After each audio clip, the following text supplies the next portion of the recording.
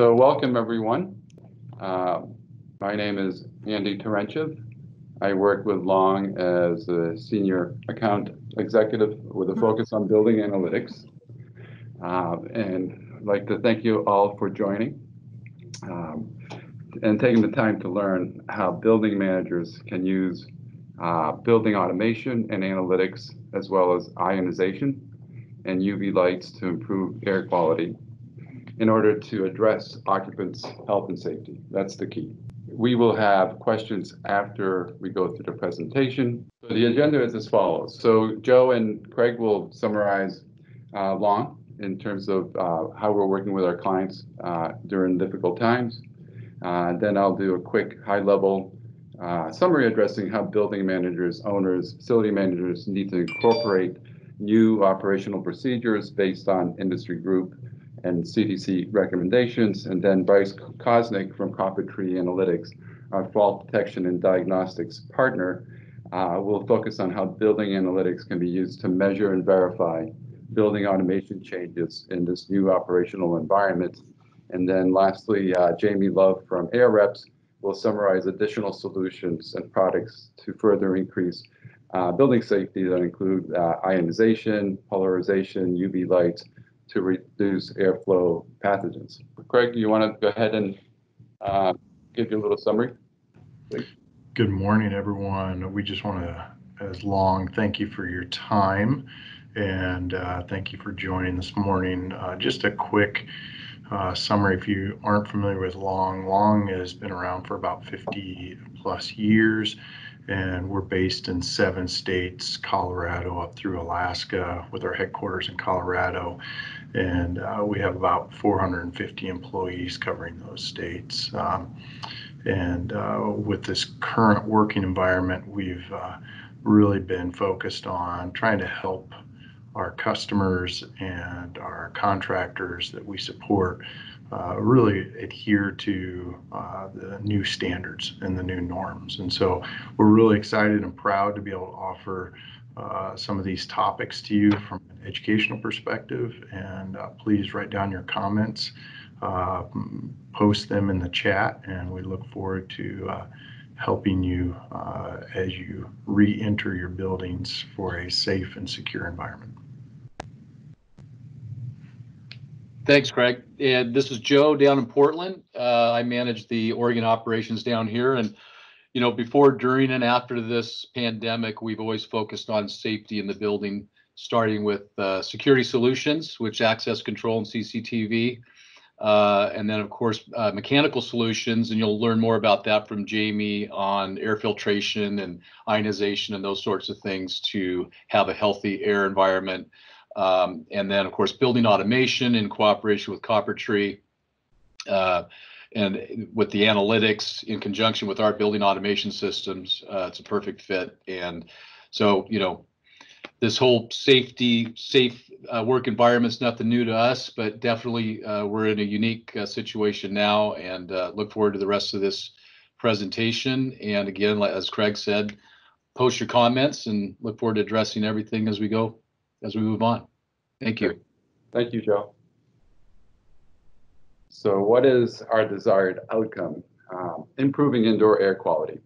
You know, after close to 4 months of data from the US and other countries, especially Europe, the virus spreads, or the infection rate, is much higher indoors, whether you're a restaurant, bar, offices, even people's homes, obviously when compared to outdoor infections. And the key, you know, you look at outdoors, for example, data from cities like Seattle and New York show little spread from the recent protests. And it's a combination of outdoor air as well as wearing face masks. In terms of best practices for commercial or government buildings, including school, building automation systems can be programmed to address the existing environment with a focus on a combination of increasing outdoor air, changing sequences, set points, and relative humidity levels. Those are high-level points that Bryce will discuss further as he comes on after I do. And then pairing building automation and analytics, specifically fault detection and diagnostics, creates powerful insights for greater health and safety. Once you change your building automation settings, use FDD to measure and verify. That's how the two work together.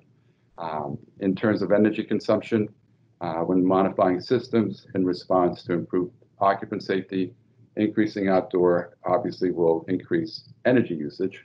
But nevertheless, since buildings will have lower occupancy rates, there will be potential zones that may not be occupied where you can try to save some energy in those zones. But obviously, this focus right now with buildings is so much less on energy and so much more on safety and health. And then for high-level industry recommendations, obviously ASHRAE has been around for 100 years and is considered the standard in building management. It's not perfect, no one is, but it continuously updates guidance, including managing buildings in the current environment.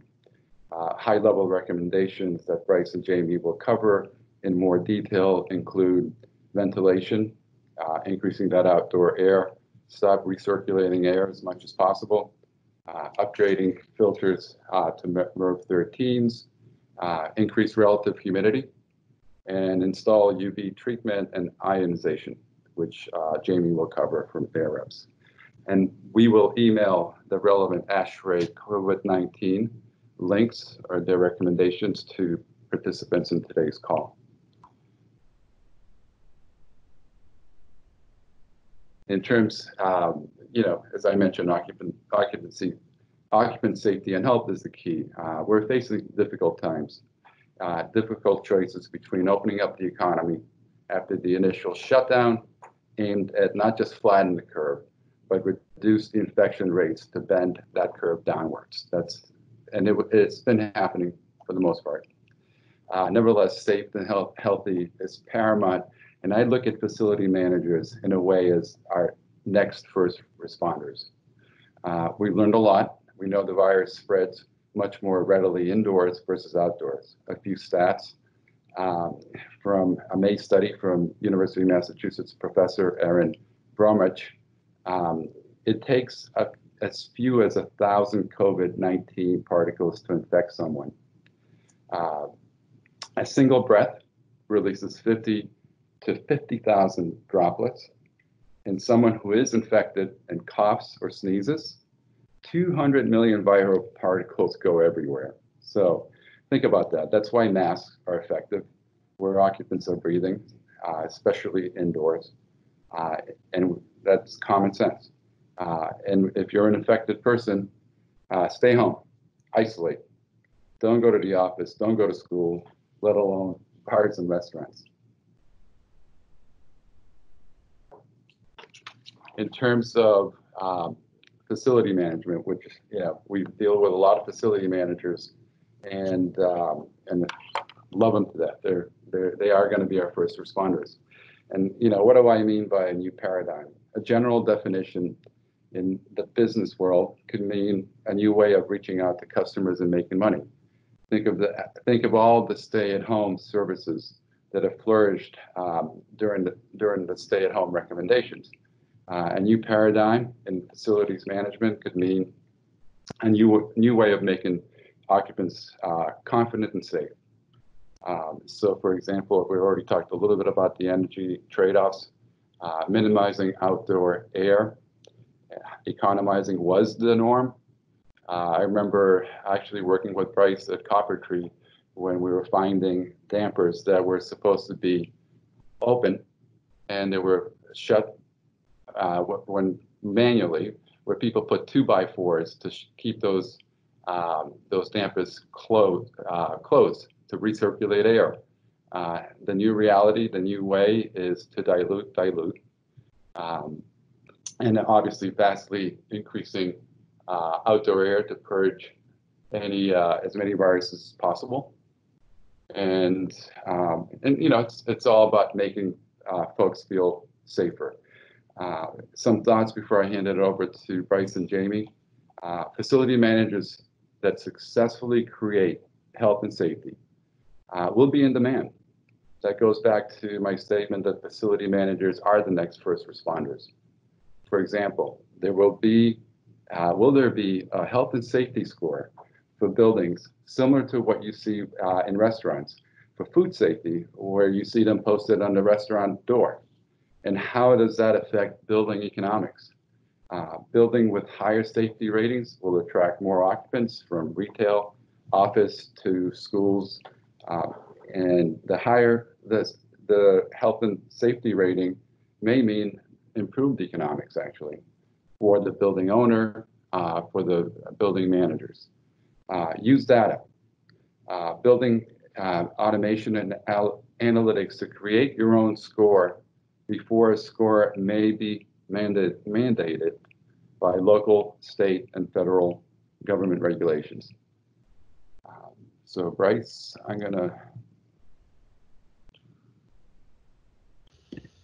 make you the presenter. Thank you, Andy. Yep. Appreciate that. So let's should be able to control. Perfect. All right. Well, thank you everybody again for taking the time to sit down with us. What we want to do is, again, I'm going to walk through some high-level information and then talk about how analytics can help you monitor and verify that your buildings are in fact staying safe and properly ventilated. Some of the things we wanted from a high level we want to think about is just the amount of CFM and the amount of humidity in the space. So how things are changing on that in that regard. The part of this is occupant driven, obviously. A large majority of it is occupant driven, based on a lot of the studies being done. As we look to go back to school and we look to go back to work. A lot of people are expecting like a staggered shift or a hybrid model where you're working from home 2 days a week and in the office 2 days a week with a shift day. My kids' schools just announced that they're going to be going to a hybrid model. So I've got kids who are going to be home 3 days a week instead, and only in schools 2 days a week. So I'm going to have to juggle that as a professional as well. I'm not going to be able to go to the office every single day. We're looking for a 4x reduction in density. So meeting rooms for 8 are now for 2. And then obviously high ventilation rates, and to know that in common areas where there's a lot of foot traffic, that the air is being purged pretty routinely, significantly faster than what is currently being recommended by ASHRAE. So when we think about so if we look at the different positioning on this, ASHRAE's positioning and recommendation is that we want to maintain and keep relative humidity at between 40 and 60%.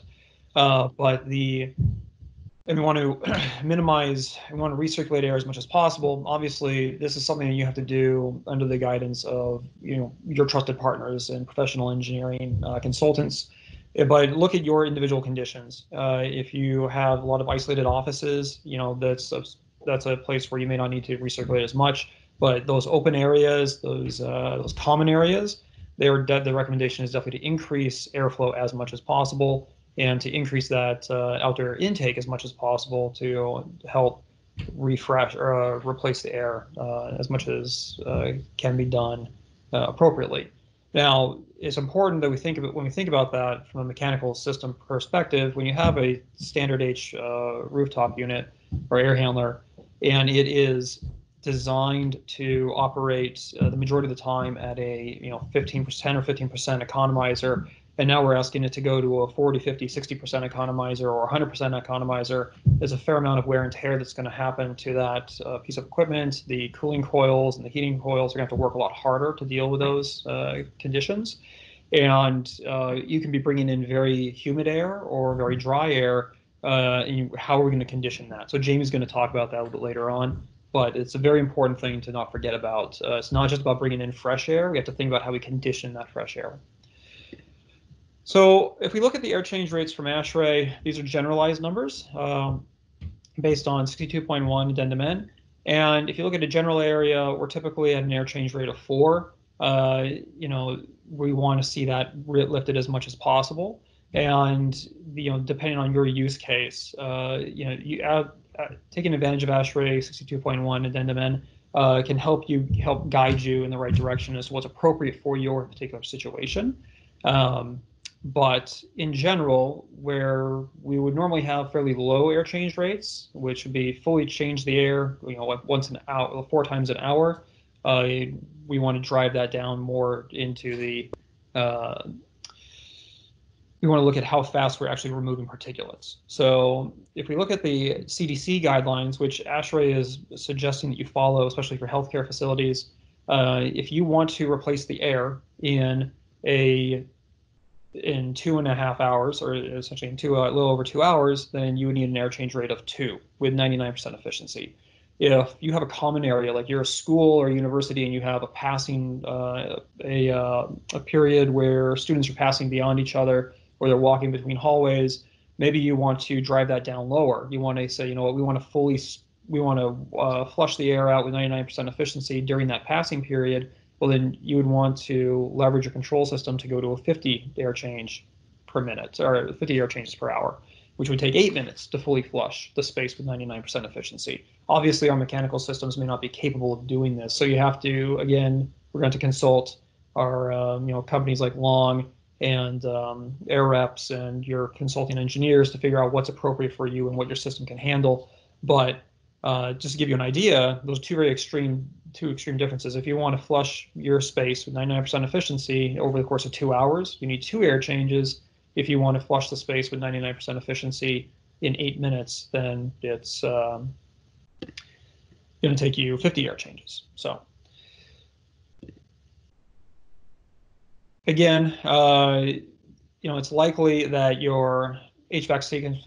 So practically, what this means is you have to again figure out what's appropriate for you. But on an average, if you're looking to swap the air with 99% efficiency or 99.9% efficiency, 20 minutes, 30 minutes is probably a good number to shoot for. It's a reasonable value that most HVAC systems are going to be able to meet in certain areas.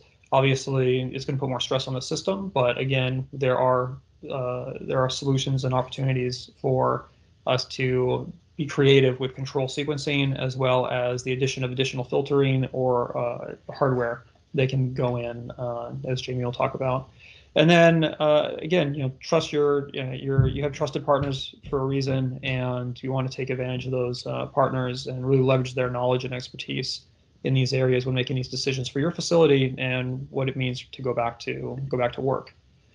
From a very generic or from a general level, we want to start with airflow balancing. So the first thing you're going to want to do is really confirm that your supply, exhaust, and outdoor air intakes are properly calibrated and that you can trust the sensors you have on those. If you don't have airflow sensors, that's okay. Make sure that you can still balance them, and make sure that if you are at a 100% outdoor air, or 0%, 100%, and in between, that you are pulling the appropriate amount of outdoor air as you should. Sometimes you'll see situations where the supply fan is overpowering the return fan or the exhaust fan, and you're pulling in more return air than you would expect based on just path of least resistance. So catching things like that are important so that you can understand, you can trust the data coming out of your control system and or your fault detection and diagnostics platform to confirm that you are supplying the appropriate amount of fresh air to your building and taking advantage of those air changes. Knowing your outdoor air temperature and outdoor air humidity are critical as well, because you're going to have special programming and control sequencing around how to deal with the outdoor air when it is below 40% and above 60% humidity. Those are going to be conditions that we have to be very, everybody's unique to a certain extent on that. And, understanding how that's going to affect your hardware is going to be critical. Knowing that your dampers are working properly, your valve positions are working properly, your fans are commanding the way that you expect, and you have good airflow will help you go back to work. So there's a couple different strategies we can talk about. One is you're in a situation where you either can't change because you don't have control over your HVAC system, or you don't really have a forced air system. Those areas, obviously, again, depending on your situation, you may want to isolate those areas, or if you have to go into an operation as normal, personal protective equipment or some face masks. and then or scheduling, doing shift changes to limit the density in those areas where there is no opportunity to change air change rates and improve the air quality is one strategy or one option there. The reducing occupancy and we're going to swing shifts, understanding who's in your building and when, and making sure people commit to those times so that you know that you're building this design for max occupancy of 10,000 only has 2,000 or 3,000 people in it at a time, or whatever is appropriate for your case. And then obviously we're trying to bring in more outdoor air, increase those air change rates as we've been talking about. We do that by increasing the economizer and by increasing the airflow at the individual terminal units. Leveraging schedules is also important. If you have the ability to schedule swing areas or shift areas, then you can obviously there's an energy component to this and a cost component. Going from 10% economizer to 100% economizer is gonna have a cost impact. If there's opportunity for you to maintain existing airflow rates in areas that are cordoned off or that people are not going to be in, then take advantage of that. Don't just turn your whole you don't have to turn your whole building on at once and increase the airflow to 100% across the board everywhere. Really take advantage of scheduling, schedule resolution, and then take advantage of proper building purges, optimal starts and stops, and then leveraging things like Guideline 36 has fantastic programming recommendations around trim and response. Implementing those types of advanced control sequences is going to help you be effective when going back and occupying buildings. So again, some things that we want to track on a minimum is you want to track your minimum, your total supply CFM, your total exhaust CFM. Is going to help you calculate building pressure. You're going to want to know your air change rates and your active purge time. You're going to need to, understand. You're going to want to be able to understand when your filters need to be replaced. Obviously, if we're bringing in more outdoor air than normal, then it's going to affect how frequently your filters need to be replaced. We want to trend the air change rates. We want to trend purge time. We want to be able to produce clean air metrics. And then we want to have essentially a schedule of operations for the individual pieces of equipment, and then understand when things are running and when they are not, especially if equipment should be running at a time when if it should be running when people are in the building and it is not, that increases our probability of infection. So moving along, standard air handler. Again, this is to be a fully flushed out air handler. This is also out of Guideline 36. And what we're going to want to do on the calibration side, so you understand, is to calibrate the dampers, that economizer damper here. So I'm going to use my mouse and understand those airflow rates, that your outdoor air, your supply air, your return air, your outdoor air. Those are critically to get. You want to get those properly calibrated and measured. And then using the return air temperature, the outdoor air temperature, and the supply air temperature, and a mixed air temperature, if you have it, we can take those 4 data points and we can do a mass volume calculation to determine how much outdoor air is in the supply air stream, and use that to validate on the fly the effectiveness of your economizer and what your actual air change rate is in your building. That could be programmed into the BAS, or applications like CopperTree's fault detection and diagnostics platform can do that automatically for you. Understanding if your air handler does have a VFD, capturing the speed, start, stop, speed, status, and any kind of feedback, any data you can get out of that is critical. That all goes into calculating those proper air change rate calculations. So CopperTree itself has put together a healthcare compliance package. It's a set of predefined rules and analysis. This is a small snapshot of it, but the things we're looking at again out of the box reporting is purge mode reporting, air fractional reporting, or outdoor air fractional reporting, understanding how much outdoor air is going into your building, CO2 analysis, pressure or building pressure analysis, and then a lot of scheduling. And then from a comfort perspective, it's important, obviously, our employees are our number one asset, and we want to make sure that they are productive in the space we provide them to work within. And we want to make sure that the system is properly controlling. So there's a series of reports around room comfort and individual terminal unit functionality and its performance around comfort. So to give you some examples of that, out of the box reporting for CO2 analysis and alarm triggering comes out of this package for things like CO2.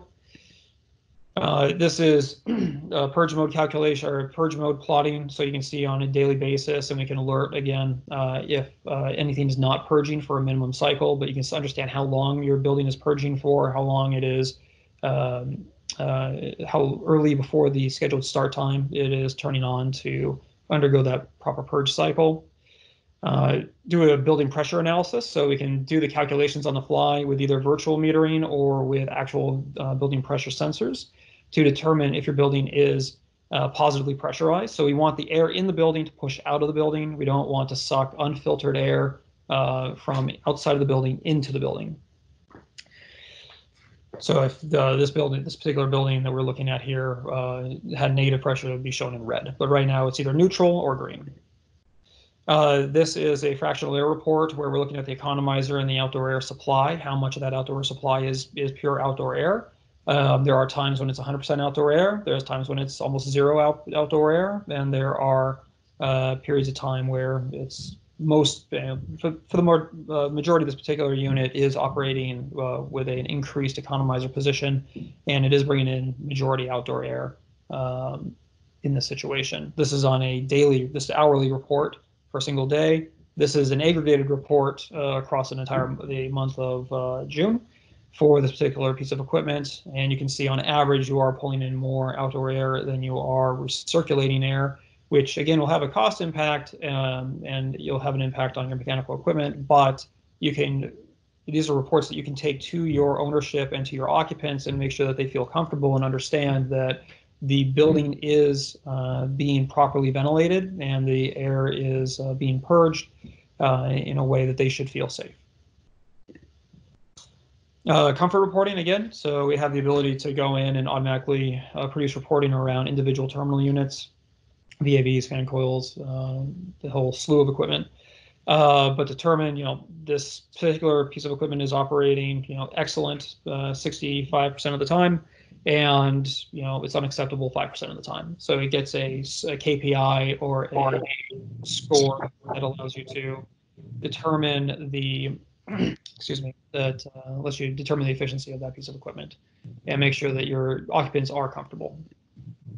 So with that, I'm going to turn it over to Jamie and let him take it from here. And I'll be around for questions after this. That's great. Thank you, Bryce. Hey everybody, how are we doing today? I want to thank Bryce from CopperTree, and obviously Craig, Andy, and Joe from Long. My name is Jamie Love. I'm from Air Reps. Good morning, good afternoon, wherever you might be from.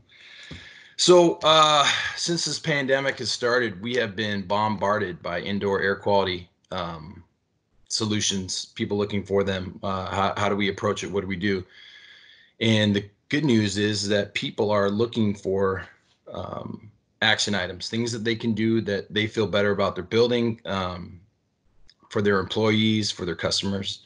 We've actually even helped several companies design window clings.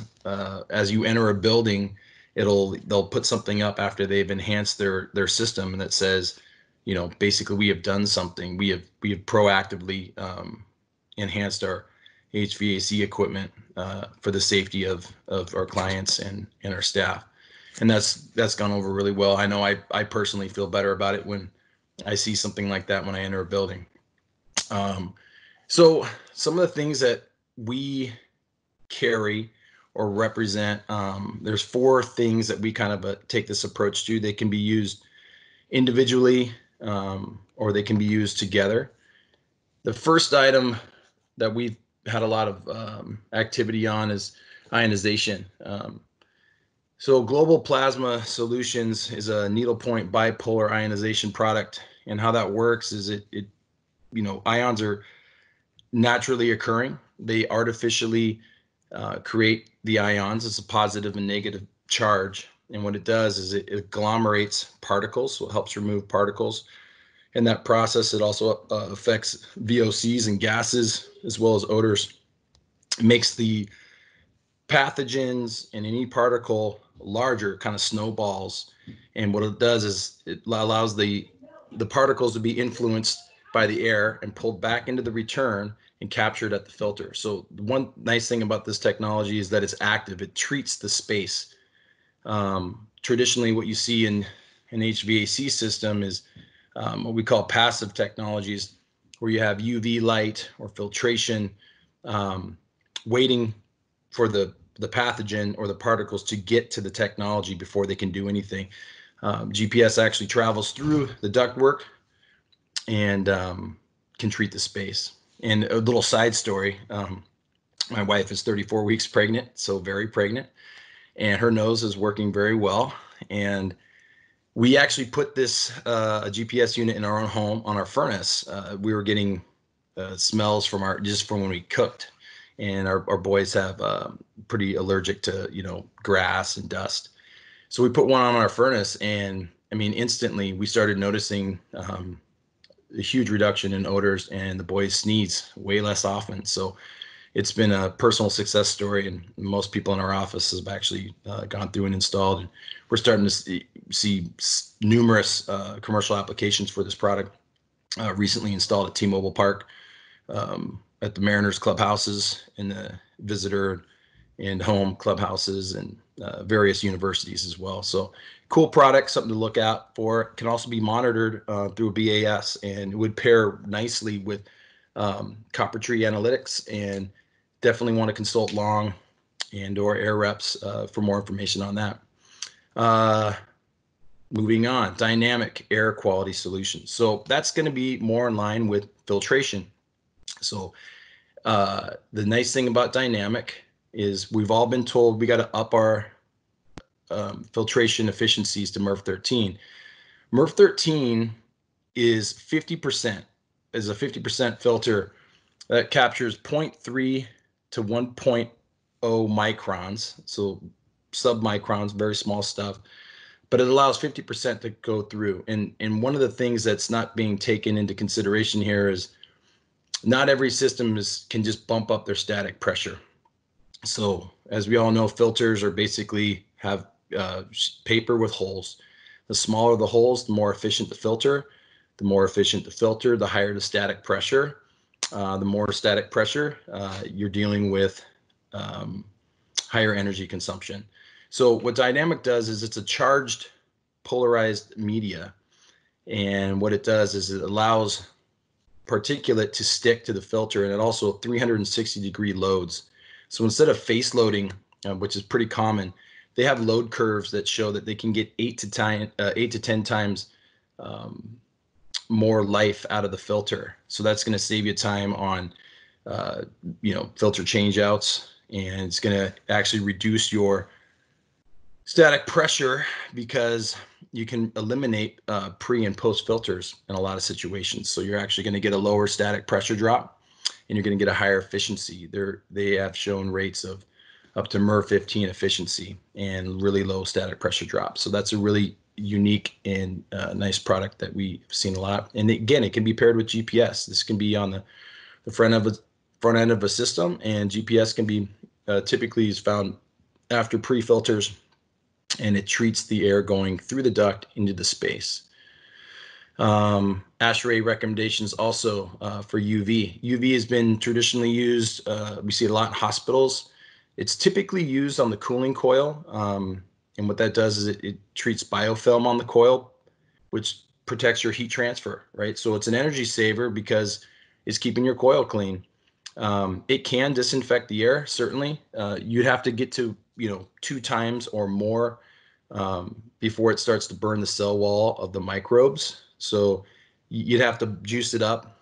The component to that's can be tricky with UV is the bulb replacement. You really have to do it annually, and that can get expensive, but it is a great option. And again, can be paired with dynamic, can be paired with GPS, and can, again, dynamic UV lights, GPS, they can all be monitored through a BAS and then analyzed through CopperTree. So another cool solution.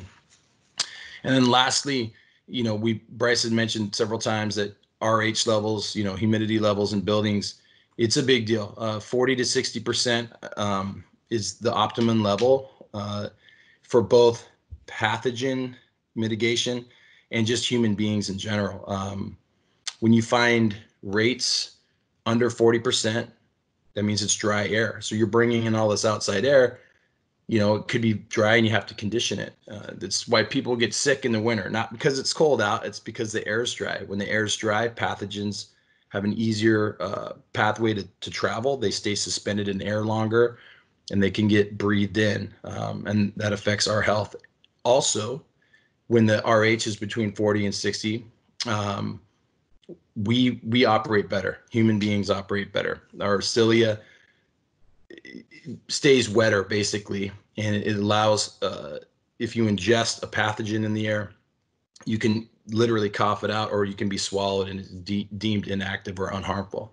It's when it gets into your breathing pathway, the breathing zone, that can really affect you. So Condair makes a lot of different systems. They have in-room systems, direct room systems. I know Museum of Flight in Seattle just is putting in a big direct room system for their facility. But humidity should be absolutely considered. And again, all these products, all these ways to treat your building's air quality can be, standalone. They can work together, and they can all be tied into a BAS, and they can all be analyzed. So again, I just want to thank everybody for their time, and I'll pass it back to Andy.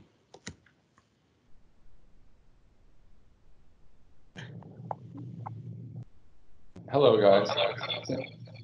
Thank you, Jamie. That was great. So what I'm going to do is I want to make sure everyone on the participants, maybe if there are any questions that you guys have, maybe you guys could either chat or even just ask them through your speaker.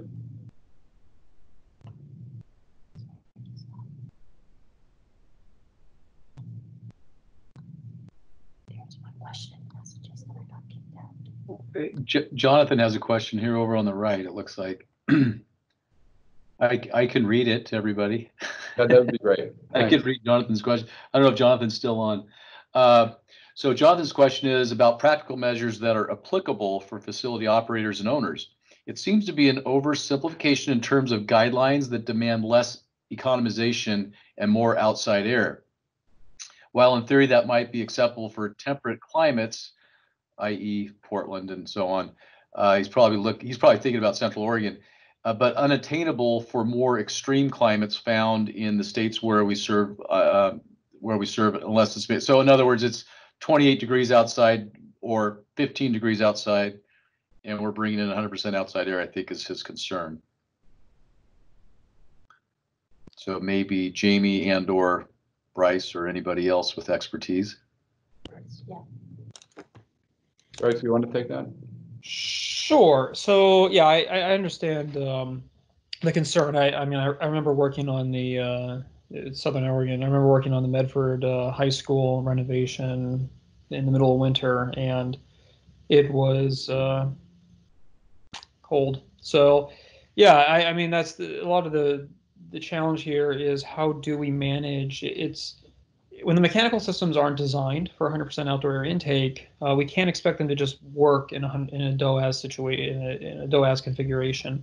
So practically what it means is we have to either take advantage of technologies inside the building to filter and clean the air and maintain the lower air change rates, or we have to schedule the building in a different way where the total occupancy and the amount of people are, the density of the building is reduced to a level where the air change rate that the building is currently designed for is acceptable. So, and what I mean by that is, if you look at how a building is typically designed, you have a design occupancy for the number of people. Now, typically in the heating situation in particular, that the heating load tends to fall below the breathing requirement or the fresh air requirements of the population or the population density of the location or area of the building, and that's what determines that that minimum value is the population density for that space. On the cooling side, the cooling load is vastly outnumbers that number, so it's not a big deal in the cooling in a cooling condition. But the heating coils are sized for typically for the small or the lower condition.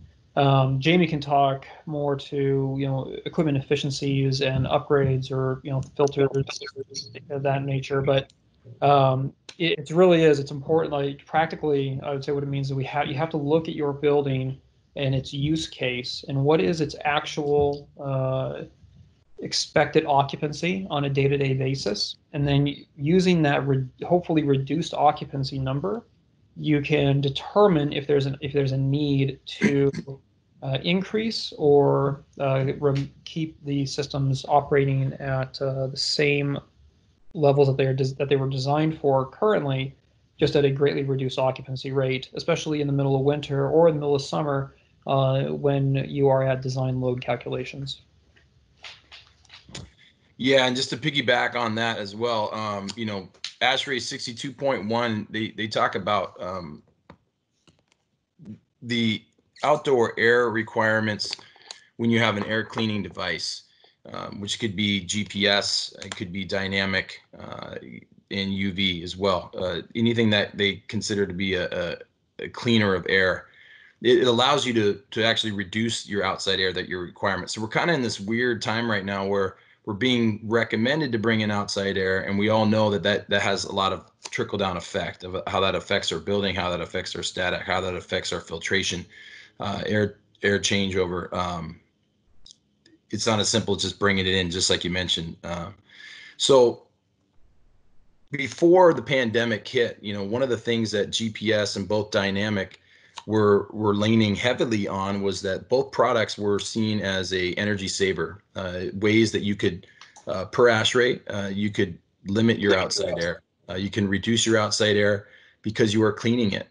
So both products boast that. And since the pandemic hit, nobody really wants to talk about reducing outside air, but it's certainly an option, as the GPS with agglomeration can make filter efficiencies. They've done third-party testing where a MERV 8 filter, which is pretty common in a building, it outperforms a MERV 12, MERV 13 filter with the technology. And they have third-party testing showing a MERV 12 filter with the technology performs like a MERV 15. Dynamic, same kind of setup. They are able to produce MERV 15 efficiencies and actually have a lower pressure drop because they're able to limit outside air as well, because it's considered a cleaning device. So those might be options for you to take a look at where you don't have to bring in as much, maybe not as low as prior to the pandemic. They can go through, but there are IAQP charts and tables that can be used to determine that. And like Bryce was saying, based on occupancy and seeing that we're going to have a reduced occupancy in buildings, at least for the short term, like he was mentioning, swing shift or alternating shifts or days on, days off, it's probably going to be helpful as well. That's great, Jamie. Another question for you. Does the addition of the GPS bipolar ionization have any impact to the operation of the existing system, life cycle, maintenance, operation noise? Oh, no. So the nice thing about GPS is it's, ions, their life cycle's, about 60 seconds. They're constantly being produced. They move with the air. So where the air goes, the ions go. If the air's not going, the ions don't go anywhere. Doesn't make any noise. It's a long life cycle. There's virtually no maintenance there, because there's really not much there. It's carbon fiber. And for example, I am not an electrician by any means. I put one in my house. We have a drive specialist in our office, and he kind of walked me through a couple of tools, went down to Home Depot, and I grabbed a couple of items and connected to my L1, L2, and my ground. And it actually comes with, like I said, BAS contacts, dry contacts. If you need to, I obviously didn't need it for my house, but so yeah, it doesn't make any noise, and you see results right away. Makes your filters more efficient, reduces odor. It can affect. They have a list of like 520 gases that it can affect and help break down for VOCs, off of plastics or whatever in harsh environments. So it's a pretty cool product. I was able to install it myself. We had a lot of contractors doing, from large facilities like universities, and we have a lot of like dental clinics and vision clinics, smaller business type stuff, kind of strip mall application with rooftop units. They're being installed there, and the contractors love them because it's a really quick, easy install. The business owners like them because they get to check the box that they've done something. They notice a result right away, and the maintenance from a facilities standpoint is basically zero. There's really not, but you kind of set it and forget it. So it's a cool option. Back to dynamic too. If you're going to have filtration there with the polarized media, they actually have dynamic is used in the actually ASHRAE headquarters, and it was 7 years before they needed to change out their filters. And it's same way you can monitor your filters through static pressure drops, and it took them 7 years to get to the point where they needed to change them out. So another really cool solution too is the dynamic product. That's great. Another question, and I think it's probably a Bryce question, and it's quite interesting. Is anyone considering the introduction of plants to their, sorry, I just missed it. Let's get another question. Okay, so is anyone considering the introduction of plants to their buildings as supplemental air cleaning devices? If so, what sources are you working with, especially to determine which plants manage relative humidity and the efficacy of certain plants? So I don't know if anyone will have an answer for that question, Chance, but it's a good question. I think the cannabis is probably the best plant for that. Oh wait, I'm sorry. I might be wrong on that. I'll have to fact check that. I love that. Yeah, to be honest, I have not heard of bringing in additional plant life to a building to act as additional filtration system.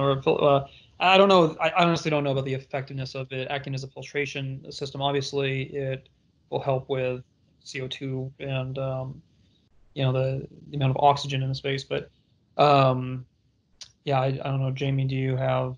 I really don't have an answer for that. Right? No, it's actually a really cool thought process. I would be interested to hear about that as well, because we know they do certainly play a part. I don't know if there's studies in an office space that would show that, but maybe there is. I love the idea. I see another question on here from Marty. Looks like they're asking about GPS and dynamic. I don't see that they filter a smaller particulate. So COVID-19, wouldn't we still want to dilute the virus particulate counts with more air exchanges to reduce its particulate count? Yes. So let me tackle this one. So yes and no. So GPS and dynamic, they both will agglomerate particulate. So what happens is when you're charging, you have a plasma field. When it's been charged, you have these ions that are grabbing onto particulate. When they grab onto the particulate, they are affecting either the pathogen or they're agglomerating it by making it bigger. Things start sticking to it, it starts snowballing and getting larger. That's how they justify their MERV efficiencies. They've had particle reduction, third-party testing in labs. Both products have, where you've gone into like a clean room environment. There's hospital data where they've gone in to surgical clean room, taken particle counts, and then with both technologies gone in, then done particle counts later, and they've seen vast improvement to particle counts. So yes, you still want to bring in outside air for dilution, right? So the thought process behind that is you're bringing more air, and therefore you're diluting the space. But while having both items or both products, one or the other, they're agglomerating any particles that are in the space that makes particles like the COVID virus attached to other particles and making them bigger, making them easier to filter, if that makes sense. The virus is 0.125 or 0.15, depending where you read, microns, which is below the MERV rating threshold of 0.3. So it's significantly smaller than what the MERV ratings are even set up to catch. So by agglomerating them, you're making them either heavy enough to fall out of the breathing zone or big enough to be influenced by the air that then pull it back to the return, which can then be caught up in the filtration as well. So definitely want to still bring in outside air, not saying not to, but you may not need to bring as many with an air cleaning device. That's great. Thank you, Jamie. Another question, any examples of practical application from Long of integrating building automation, analytics, and people tracking app to optimize operation based on density beyond CO2 tracking? That's a great question. Certainly using building automation and analytics in an integrated fashion has been done quite a bit by Long with CopperTree, other fault detection and diagnostics providers, and primarily relying on CO2 levels in terms of looking at comfort levels and making sure people, the whole thing about CO2 used to be, decrease CO2, people are going to be more productive. Now, there will be tracking of occupants, and we have a very strong security business with cameras. There's going to be some applications based on what the security people are doing in terms of cameras and additional sensors. That's probably just in beginning stages. Obviously, I'm sure there are plenty of developers working on apps to be able to track. Yep. Yeah, let me jump in. This is please. Craig Engelbrecht. So, yeah. So we have not had a installation here locally that has the Bluetooth tracking, but yes, that is the capability with the DizTech controls and or the Acuity lighting control. So there's two different options for tracking, is using Bluetooth in the lights. And so if you retrofit your lighting to LED lighting, you can now get those LED lights with a Bluetooth device in them that then tracks the number of individuals with Bluetooth devices in the room. So it's anonymous, it doesn't know who and what Bluetooth device, but then essentially every phone that walks in with Bluetooth on, it knows then occupancy. The second is to be able to install a small Bluetooth device that also has temp and humidity as well. And so you can install those sensors throughout your building and be able to pick up occupancy. We're looking at different options that might be a little more creative in the short term, using the security access control data. When you're swiping your badge to go into a building, we can pick up number of individuals coming in and going out. And we can also look at Bluetooth devices right at the elevator. So people coming on and off elevator cabs and track the number of individuals coming on and off for different floors. So there are some really interesting creative ways with technology moving forward that is available today to also help with that tracking. And once you have that data, now using the CopperTree Analytics, merging that data with the other interval time series data coming out of the building automation system, you can start to really get some better decision-making ability. That's great. Thanks, Greg. Another question, what rough order of magnitude cost are we talking about with retrofitting some of this technology into existing HVAC and control systems? I'll do a little bit on the building analytics and then pass it off to Jamie in terms of GPS, polarization, UV. In terms of building analytics of fault detection and diagnostics, it's priced on a square foot basis. The larger the square feet that a analytic solution like CopperTree monitors, the less the price on a square foot basis. So as volume goes up, the price per square foot goes down. There is an initial setup fee, but in general, it's just pennies in terms of the cost per square foot. Jamie, you wanted to try to address some of your products? Yeah, kind of similar answer, to be honest with you. It depends on building size and what you're running, right? So, if you have one package rooftop unit, if you're talking about, a multiple story and you have larger air handlers, it just depends on how you're moving the air through your space. GPS has a modular product that can be used across coils for large air handlers. We've seen 100-ton plus use the product for their modular, which is obviously going to be more expensive than, let's say, a small rooftop package unit. And we've seen smaller units. So you're looking at costs of the unit itself, and then you're looking at installation and then how many there are, right? But really, really affordable, actually. That's been the feedback we've seen from everybody regarding GPS. And now, as far as dynamic goes, you're going to have an upfront cost, certainly, but a lot of times it's allowing you to remove your pre and post filters.